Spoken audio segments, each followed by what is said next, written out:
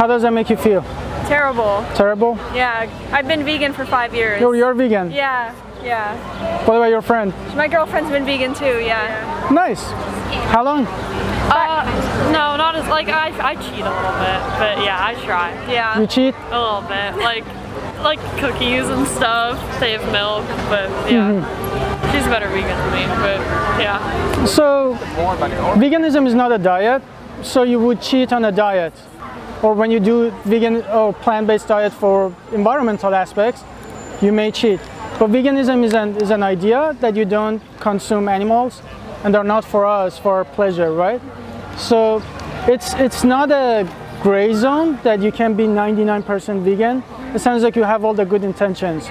But if you really compare that to any other form of oppression, you know, you wouldn't accept, just for 1 second. Yeah. If I did something like racist and I said like, oh, I'm just cheating on not being racist, would you accept that as an excuse to me, right? Yeah, that makes so sense. Please, stop cheating on being vegan. Stop. So please, you know, consider the same thing for these animals.